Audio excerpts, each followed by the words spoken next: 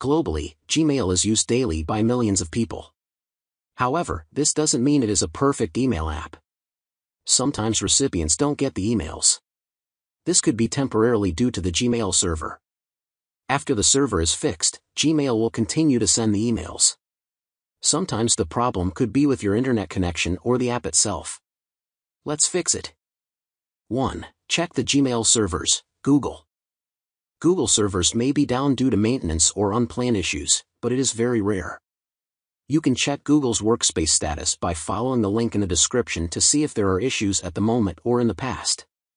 If Google's servers are unavailable temporarily, your email might not have been sent correctly. 2. Old version of app. Are there any updates in your Gmail app? Check your Gmail app regularly for any updates.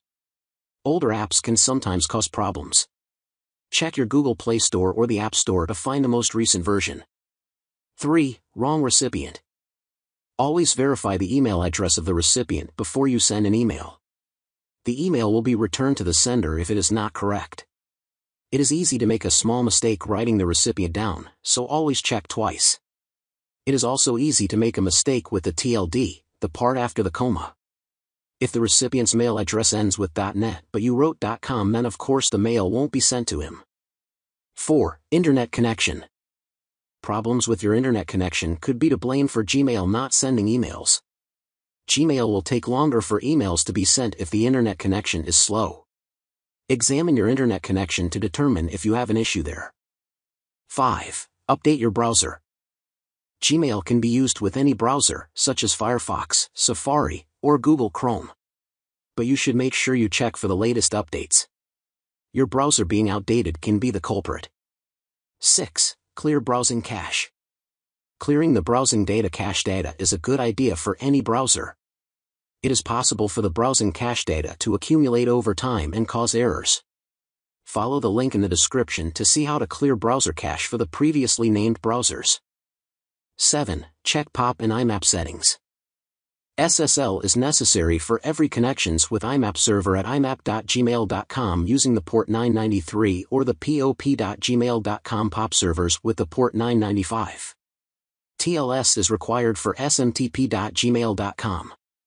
This outgoing SMTP server used the port 587 and port 465. 8. Mail too large? You can only send 20 megabytes of files per email if you are trying to send multiple images. Gmail doesn't compress images. This is good for image quality, but can lead to overflowing the limit if too many images are being sent. It's best to use Gmail zip files instead, as compressed files take up less space. 9. Clear storage. To send emails, Gmail needs a certain amount of space on your phone. Make sure your phone has enough space. Clearing space can be done by clearing drafts, clearing browsing data, optimizing photos and videos, and deleting old files. 10. Ask Google. If the problem is still there, please contact Google Help. Link in the description. Note that the correct URL for Google Help is the one I just gave you. Beware of searching in Google for Google Helpline or anything similar not to end up on a scammer site of call centers in India that will try to steal your money.